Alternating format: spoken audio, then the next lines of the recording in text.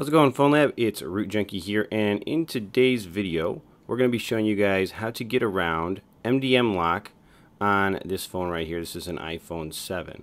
Okay, this should work on other devices as well. Let me just sign in and finish the setup here. So let me do that. So this MDM bypass is pretty stinking sweet. I'm going to show it to you really quick. So it's activating the phone right now.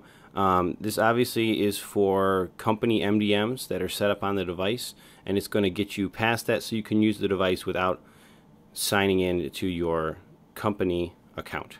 Okay, so should take a second. It should activate the phone. And now I'm just going to note a couple things. Currently I have no SIM card in here. Right there, you can see that. And see right here, retrieving configuration. So this is the remote management or MDM lock. Okay, so you need to have a password to get the device set up, like you can see right here. It's the only way to do this. So boom, what do we do? How do we handle it? What do we do from here? So let's go to my computer, and I'm going to show you guys how to get past MDM lock remote management by some company on a phone so you can use the phone without signing in to the credentials. Pretty cool setup. Let's go check it out on my computer. Alright guys, so here we are on the computer. We are going to be using 3U tools. I'm going to go ahead and open up this program. Okay, so I'll bring it over here so we can see it. So we're going to be using 3U tools to do this process. It's pretty simple really. So let me plug in my device.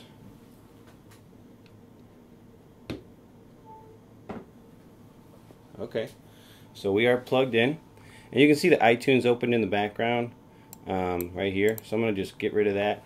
But what I want you to do is be under the device tab, and if you haven't got 3U tools installed, there's a video lesson down below I'll link to, so you can do that. But you go to the device tab, and what you're going to see is you're going to see activated yes. Okay, that's probably kind of important right there.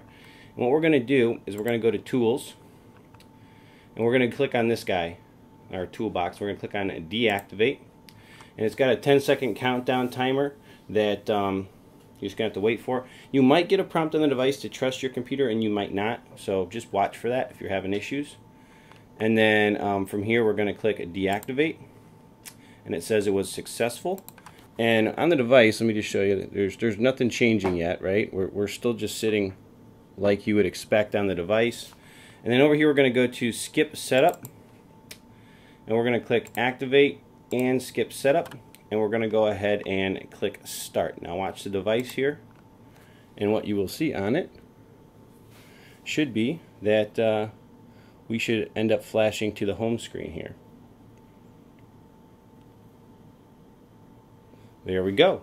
Alright, we are done on 3U tools. It's that simple on the computer. Let's go back to the device and do this. Alright, so that was a pretty simple step, right, to get this device bypassed, right? So that's pretty cool. We're in the device. Now there's a couple things we got to finish at this point to make this thing fully functional, okay? So the first thing you're going to do, you can see I'm still connected to Wi-Fi, still no SIM card, okay? So what you're going to do is you're going to come in here, and you're going to see on the top the device is still provisioned or still technically remote managed, but it's not. And the reason being is that if you go into general and you scroll down, under VPN, this is where you would display your device management and all the device management profiles for said company. Okay, they are not here, so not an issue. You don't have to do anything with them. They're not there, even though it says it still is. It's not. You've bypassed it. Okay, so it's kind of nice. There's no requirements about passwords or any kind of thing that they can track or monitor or allow or not allow. It's not there. There's no provisioning profile. There's no device manager set up on the device. Okay. So now we're going to come in here where it says sign in to account, and we're going to add an Apple ID to this device. Okay, this is doing the setup basically once you're in, not during the setup process. So I'm going to sign in. This should add my account, and then I'm going to say I don't want to set up two-factor, so I'm going to say don't upgrade my security. All right, and that should sign you into iCloud, right? That gets your iCloud set up. That gets your device set up, so that all your services will function again. Because we deactivated and reactivated, the device is active and we are past it. And the reason we had to do all these steps in the order we had to do them, if we didn't do it like this, you would actually end up, when you restart the device, it would go back to the setup wizard and you'd still be stuck. Okay, so there is reasons for doing it the way we did it, and it's just important to note. Alright, so you can see my iCloud is officially added. And then if you want to see in here, you can see that the store is working, right? We can install applications. Now you're going to note this little exclamation point down here, right? See it? It's sitting there on the text messaging application, okay? And this is iMessage, and what's going to happen is once you go through, it's going to do that, okay? And then same with like FaceTime, right? It may have an issue, and you may have to just like open it and let it sync. Basically what's happening is your iCloud account is syncing across the device right now, and I've even had, when I've done a reboot, have to sign in again, but just once, okay? So from here, this is where you're going to actually put your SIM card in. So let's eject my SIM card, and let's put a SIM in there. This is a SIM that's not active. I just want to show you that we do in fact have a functioning phone. So we're going to turn off, oh yeah, so update carrier. I'm going to turn off my Wi-Fi. Okay, turn that on. And then it's no service right now. And what should happen here shortly is it should come up with, you know, that SIM was a Verizon SIM, so that should come up.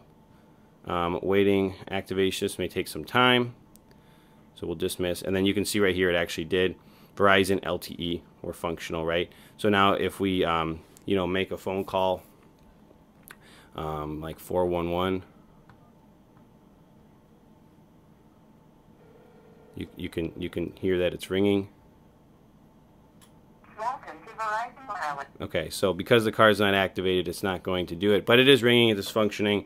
Everything is working on the device. So from here, the last thing you're going to do is just go ahead and do a reboot. And the reason you're doing a reboot is just to check to make sure that everything is finished. Now, 3U Tools has a reboot option in it, which is really nice because then you're not like waiting for it to like power off and then waiting to turn the button back on and all that. So if you leave this thing hooked up while you're doing this whole process to your computer, you can use 3U Tools to do that reboot. It just maybe saves a second. It's just a nice little button built into 3U Tools that is pretty cool. So 3U Tools is nice. You can do quite a lot with it, and I would definitely recommend, like, if you've not used it, get it installed, check it out, and like I said, use this bypass method. It's pretty cool little method to do. So we're just waiting. That's the problem when you power off. It like goes to a black screen, and then you don't know when it actually powers off, because then you gotta like keep trying to hold the button until it's like, oh yeah, it's actually off. Now you can turn it back on. I hate it actually. It's irritating. When the screen goes black, it should be off. It should be done and ready to power back on. Like the fact that it goes black and then isn't actually powered down for like 10 more seconds is just irritating to me. But anyway, okay, same, you know, whatever. It's not a big deal. That's because the SIM's not active. So, but otherwise, everything does function. I've actually been able to send iMessages and do FaceTime, so it is all functioning and ready to rock and roll. And you can see we didn't go into Setup Wizard when we rebooted.